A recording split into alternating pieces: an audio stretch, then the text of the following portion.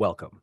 In this video, we'll dive deep into the virtual number system, a new and exciting mathematical framework that extends beyond real and complex numbers. Don't worry, we'll break everything down so it's easy to understand. We're going to explore each axiom or rule in this system. So let's start from the beginning and go step by step. The virtual unit J. First, let's talk about the virtual unit, which is represented by the letter J. We define J as the natural logarithm of -1.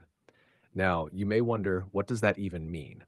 In simple terms, it's a number that doesn't exist in the regular set of real numbers. J is not a real number, and it's also not equal to 0. This unique number J opens the door to the entire virtual number system. Virtual numbers. A virtual number is simply a number made up of two parts. The first part is a regular real number, which we'll call A. The second part is the virtual coefficient, which we'll call B, and it is multiplied by J. So a virtual number looks like this: a plus b times j. Here, a and b are real numbers, and j is the special virtual unit we just defined.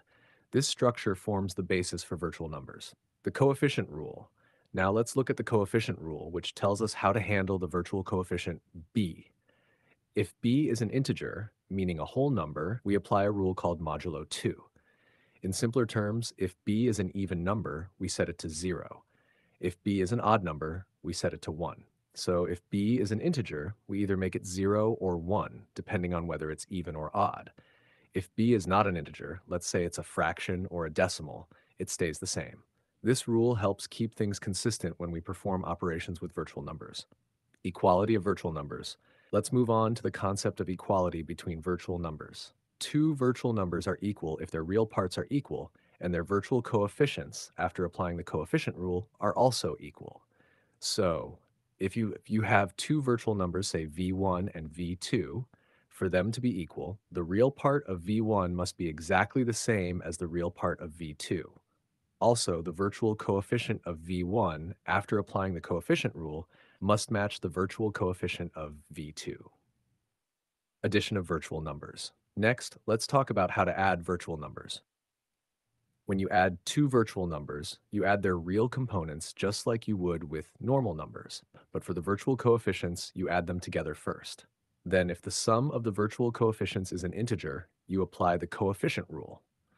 If it's not an integer, it stays as it is. So the result is a new virtual number with the summed real part and the processed virtual coefficient. Scalar multiplication. Now let's move on to scalar multiplication.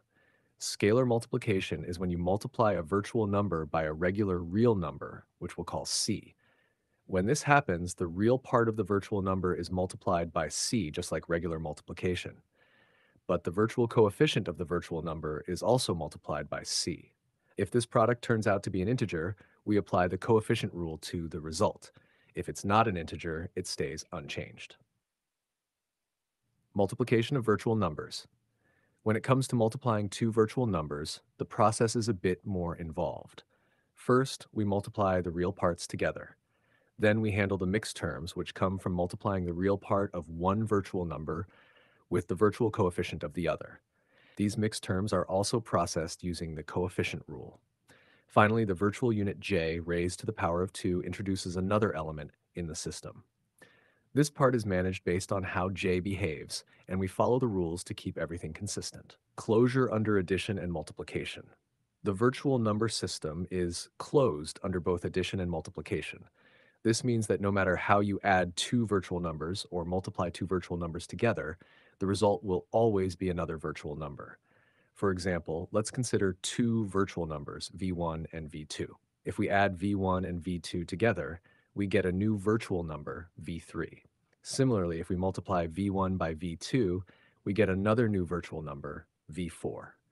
In both cases, whether adding or multiplying, the result stays within the virtual number system, which shows that the system is closed under both operations. Associative property. Let's now look at the associative property, which applies to both addition and multiplication in the virtual number system. For addition, let's say we have three virtual numbers, v1, v2, and v3. The associative property tells us that no matter how we group them when adding, the result will be the same. For example, we can first add v1 and v2 together and then add v3, or we can first add v2 and v3 together and then add v1. Either way, the sum will be the same. For multiplication, the associative property tells us that the way we group three virtual numbers when multiplying doesn't affect the result. So whether we multiply v1 by v2 first and then multiply by v3, or multiply v2 by v3 first and then multiply by v1, the final result will be the same. Commutative property. Next is the commutative property, which applies to both addition and multiplication. For addition, let's again use two virtual numbers, v1 and v2. The commutative property tells us that the order in which we add the numbers doesn't matter. Whether we add v1 to v2 or v2 to v1, the result will be the same. So v1 plus v2 equals v2 plus v1. For multiplication, the commutative property tells us that the order of multiplication doesn't matter either. Whether we multiply v1 by v2 or v2 by v1, the result will still be the same. Distributive property. This property ensures that multiplication distributes over addition.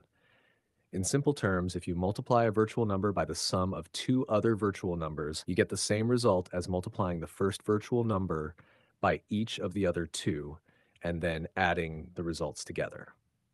This helps maintain the consistency of basic mathematical rules within the virtual number system. Powers of virtual unit j. Let's explore the powers of j. When we raise j to any power, the result follows a pattern that is based on the properties of the natural logarithm. The first power of j is just j itself. To calculate higher powers of j, we keep applying the natural logarithm recursively. This creates a structured sequence of powers for j, helping us work with higher exponents of the virtual unit. Exponential property. The exponential property helps connect virtual numbers with the traditional exponential function. When you raise e, the base of natural logarithms, to the power of a virtual number, the result is related to -1 raised to the power of the previous exponent. This is an important property that extends how we think about exponentiation within the virtual number system. The virtual number system is a fascinating and powerful mathematical framework. It extends traditional number systems with new rules and behaviors, allowing for a richer understanding of mathematics. Each axiom we've discussed today helps create a stable and consistent system that operates within well-defined boundaries. The axioms provide us with tools to handle addition, multiplication, exponentiation, and more, all within this unique system. Thank you for watching. I hope this explanation of the virtual number system has helped you understand its key concepts and operations. Don't forget to like, subscribe, and leave your questions in the comments below. We'll see you in the next video where we explore more about this incredible system.